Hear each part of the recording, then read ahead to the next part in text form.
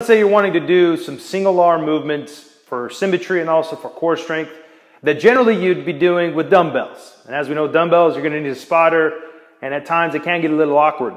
The XPT is going to make it to where you can do dumbbell type lifts, but with the safety of the spot-free braking mechanism. And I'm going to show you how to do that right now. So what you're going to do is you're going to first load one side of the XPT, put a collar on there, doesn't matter which side. And then for bench, what you're going to do is, first you've got to acknowledge that you got weight on one side, so you got to balance this bar, but you want the weight to come down to about 3 to 4 inches from your chest. Then you let it go and you're going to widen out the grip just a little bit.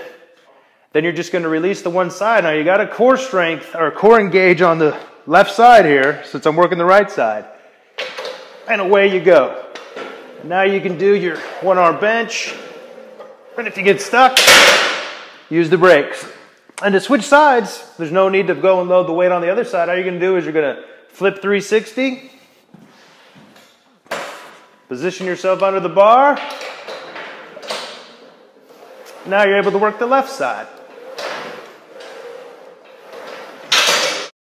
In addition to doing bench, you can also do curls. And with this, all you're going to do is you're going to grab it on one side, release it, and away you go. You can also do shoulder press with the single arm movement by raising the bar. I'd just say about a couple inches above your head. Again, loading up one side, put the collar on, widen out the grip. You don't have to go all the way out. You'll get some impairment on the movement. You're going to grip it. I'm going to go behind the head.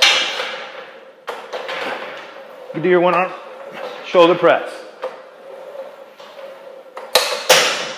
Switch sides, same thing, very simple, turn around.